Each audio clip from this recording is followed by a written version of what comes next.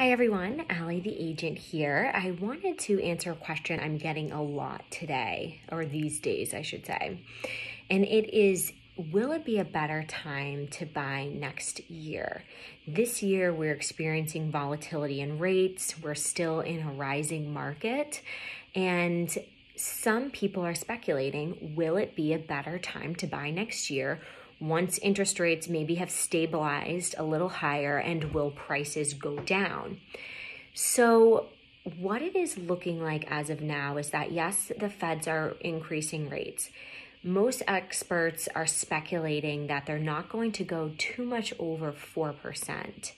And in terms of historical interest rates, that's actually still very low. So we don't see this having an impact on pricing yet. As of now, the demand characteristics are still extremely strong. That demand is going to be outpacing any of these other factors. So I would say if you can afford buying now, it makes sense for you financially now in your own personal circumstances. Don't try and time the market.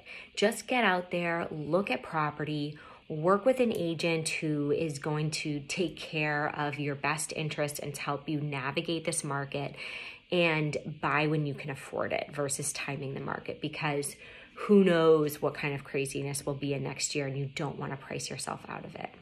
That's all for now. Let me know if you have any questions or if there's anything you'd like to talk about with your specific circumstances. Have a nice day.